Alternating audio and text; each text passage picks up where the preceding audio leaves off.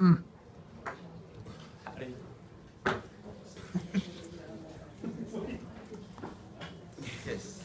It's going to be upside down now. It's not upside down, it's just landscape. Look, we should just invest in a tripod that just. I should have brought a tripod. I was unprepared. Oh, no, Guido's going over. No, I Wait, wasted could 12 you? minutes of my ended day.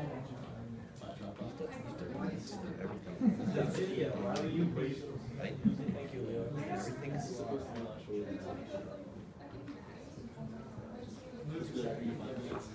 Four to seven. 5 to 7. Nah, you can like put 25 minutes. I'm just gonna go through really quickly. It's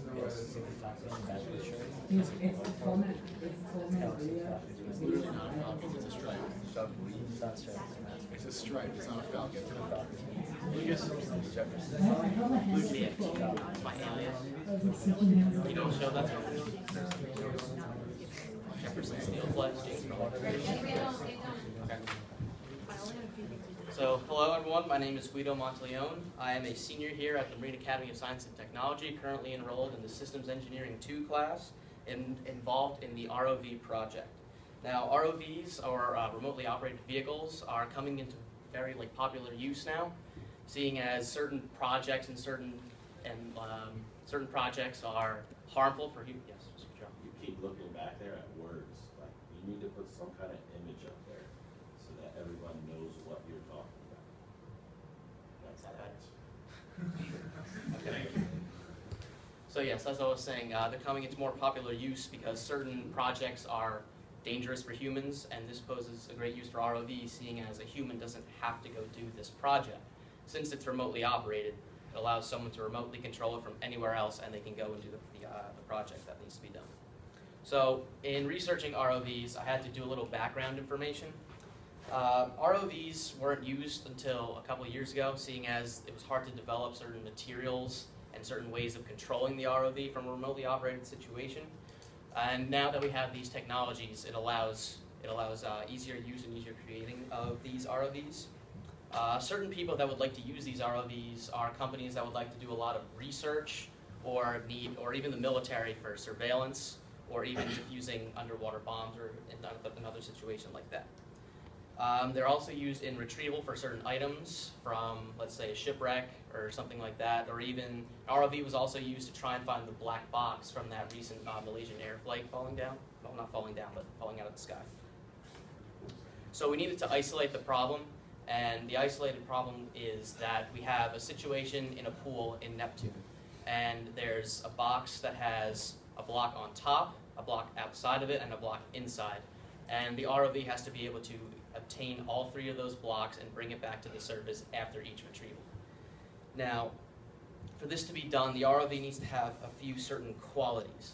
And these qualities are my specifications and limitations. So the ROV obviously has to be able to go underwater. So this limits me to some waterproof materials such as plastics, PVC, even metals another choice. It also has to be able to withhold the payload and also everything that's going to be on the ROV, such as the motors, the mechanical claw. And this limits me to durable materials, again, such as plastics or metals, because they're the easiest ones to obtain. They're also very durable. They can hold things very easily. So going through this, I have some main ideas for brainstorming. I don't know why the pictures aren't loaded. But the first thing I did for brainstorming was trying to find different shapes for an ROV. Now we all know of the classic rectangular or square shape that most people use because it's very stable and allows for a lot of materials to be placed onto it. Another shape I researched was a triangular prism shape, which is a little bit different in the fact that it's hard to find places to mount motors correctly because it would have to be mounted straight on and not at an angle. Other things that I started brainstorming were materials such as PVC. Wood was another option. I've seen ROVs made out of wood. Wood poses a problem though because it's hard to make it submersible because wood naturally wants to float because of its density. Another choice for more industrial companies would be metal. So after brainstorming, again, the specs and limits. So other specifications are it has to be built and tested in this time that we're allotted, which is this year. So this limits me to time, obviously, and the intricacy of the design. Let's see. Can you stop for a second? Yes. I'm trying to clarify something here. Both of you have now gone into topics that aren't even on our rubric, and I'm not sure why. I feel like I'm using the wrong rubric or something. And I wanna know, like, why are you going into so much research? Unless you're thinking that your research is your background. Describe the background and the need. Well, part of Either of you can answer. I don't know. I'm just trying to figure out where this is coming from so I know whether we're using the wrong information here or something else happened. Well, I thought you want some initial background as to like the real life situation that we're trying to model, and then some information on how we're going to model that situation and possible ways we're going to go about it. Okay, I can see that in yours, but now you're talking about brainstorming. Brainstorming's not even in this.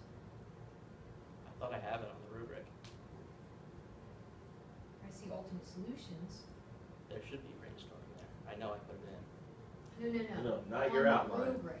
Oh, on the rubric. Oh, You may have put it in, You but put it I'm in your wondering- outline, but, I'm wondering why, where this is coming from. So and right before that is your design brief, which, did Which you you actually state your design brief as, this is what I'm going to do? I didn't actually say it as the design brief, but I did say what we were going to do. But I didn't say that it was the actual design brief. Alright, so I don't know that you covered yours piecemeal in like separate parts. As we're gonna design and construct an ROV that has to go 13 feet down, has to recover this, has to, you know, like that's your design brief, that formal statement of what's actually being done by your group, and then leads you to yours of saying, I'm gonna design and construct the hull for that. Okay, so, you were talking about, are you about to get to your alternate solutions? Yeah. Okay, I would jump to that. Okay. So after the specifications and limitations, the next step was designing alternate solutions that encompasses the brainstorming and the specifications of limitations all in one. So there's several alternate solutions, and again, I don't know why the pictures haven't loaded, but that just shows my drawings of the alternate solutions. The first one that I drew was the triangular prism. This one, again, like I described before, was a little bit hard to develop good situations for because the motors have it's hard to place motors on a triangular piece because they would have to face straight and not angled in like the triangle suggests. Another choice that I had was a cylindrical shape. This again poses the problem of attaching motors because they're circular sides, and it's hard to attach motors to circles, again, because of the way the mounting is, because for the circles I'm planning on using screws and bolts to bolt them into the side so they won't move, and it's hard to do that on an uneven surface, such as like a cylinder. And then the other situations I drew were very similar, which were the square shape and the rectangular shape. They're both very similar in the fact that it's easier to place the motors on, and they're probably easier to find parts for than triangular shape because the angles for the triangular shape are very irregular. So you would have to either get them custom made or print them yourself on a 3D printer.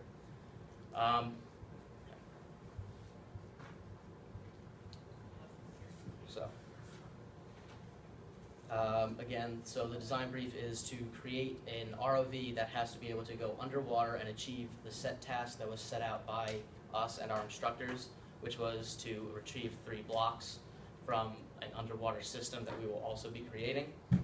This concludes my presentation. Are there any questions?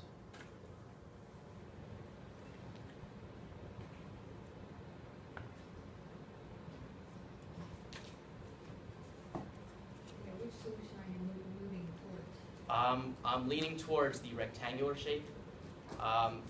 The difference between that and the square, I'm still trying to decide, but I think I'm leaning towards the rectangular shape just because I've seen most designs in a rectangular shape, and it seems like that one works. I also asked my mentor which shape is better, and he recommended the rectangular shape. I like to see your drawings, it's just, Yeah. it's hard to know what's up there, but if you your biggest detractor from using a cylindrical one, you know, it's because you think you can't place the motors on it. You need to, you know, like a lot of these are cylindrical in nature. You know what I mean? Like, and it's totally possible to get them on that. One of the nicer things about a cylinder is it, you know, you got to put this through some hole. You know what I mean? It's easier to get a round peg through a square hole than it is to get a square peg through a square hole. You have 4 surfaces versus, you know. So don't discount some of those, or, you know, make sure you're looking at the right reason for why. So that concludes my presentation. Any more questions?